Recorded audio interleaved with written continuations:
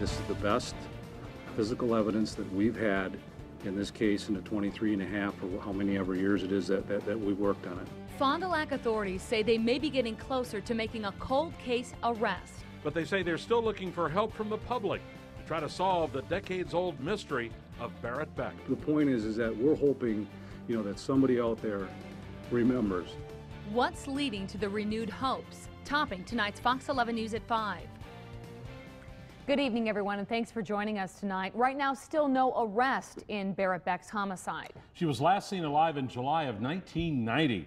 18 years old at the time, she was on her way from Sturtevant, south of Milwaukee, to Appleton for work.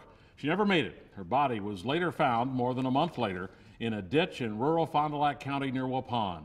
An autopsy determined she had been asphyxiated. Fox 11's Gabrielle Mays on the story today. Listen to what investigators had to say. And Gabrielle, still a lot we don't know.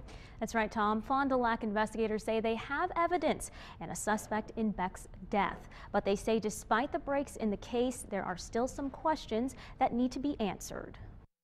It was the first time I thought we had tangible physical evidence to intimately put someone in the interior of that van. Investigators say a 60-year-old truck driver from Kenosha is their prime suspect. They say he was inside the van Barrett Beck was driving the day she disappeared. However, that man has not been arrested or charged.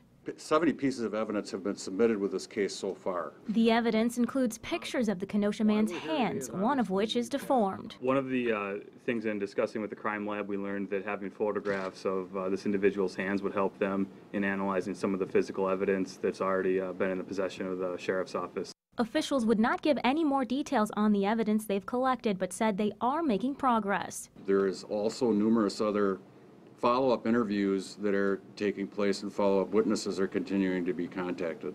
Fox 11 talked with Barrett Beck's mother, Diane Beck, on Sunday.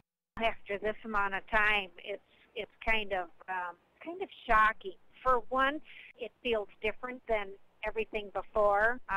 It's making us feel more confident that we're about to move ahead in this investigation.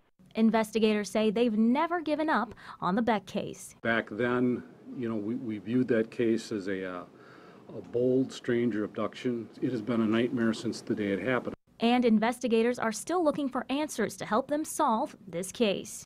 If somebody knows something, they need to come forward and tell us. We need their help. If you have any information on the Barrett Beck case, you are asked to call the Fond du Lac Sheriff's Office Crime Tip Line. The number is 920-906-4777. And remember, you can remain anonymous.